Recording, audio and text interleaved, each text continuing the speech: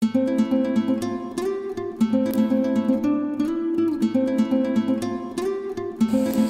is a technique where it has an underglaze on the rice paper, and you basically sponge it on with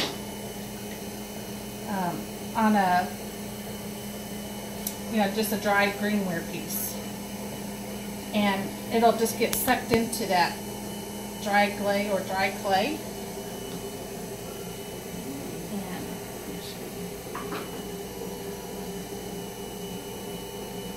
And I could do this bisque fire it, and then in a glaze fire I can put some clear glaze over it along with some colored glazes to layer with it to make it really pop. And I really enjoy the surface design aspect of doing pottery.